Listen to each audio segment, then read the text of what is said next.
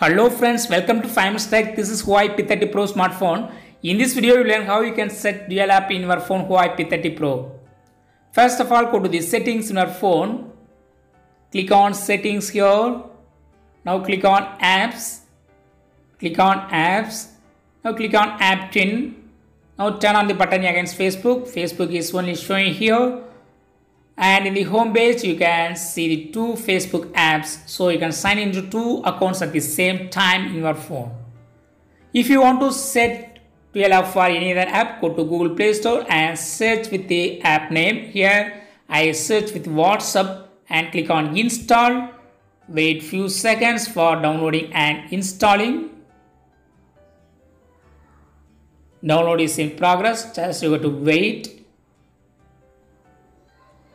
If you install this app will be listed under the Facebook, that is under app twin. You will have two apps, Facebook and WhatsApp.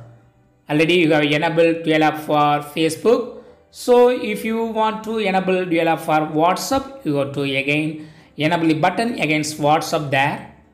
Yes. Finally it is installed.